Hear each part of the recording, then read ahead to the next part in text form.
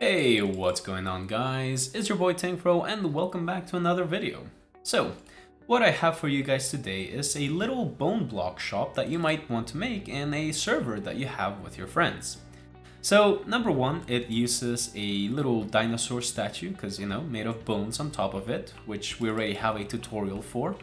And number two, it is kind of very bone block, it does look like a bone block to some extent. It uses calcite and wool to kind of give off that like whitish, dirtyish, whitish bone block look.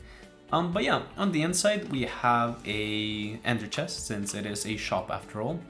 And then some barrels where you can put bone blocks and coal blocks or whatever you might want to sell. And the inside does really look very Jurassic if you ask me. We do have like the pointed dripstone, the azalea, the big drip leaves, and then just grass and ferns, right? So all in all, it looks pretty good. And not to forget the palm tree that we have over here, made out of composters and just some good old-fashioned jungle leaves. But yeah, I also want to show you guys that there is some hidden lighting over here, just so you guys don't have to worry about putting torches that are visible. So yeah, all in all, it is a very nice and simple design, which I hope you guys do like.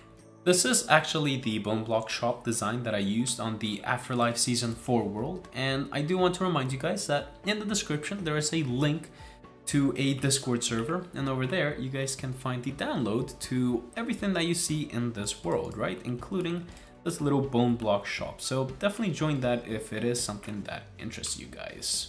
But as always, if you guys enjoyed the video, please make sure to give the video a like and subscribe to see more videos just like this one.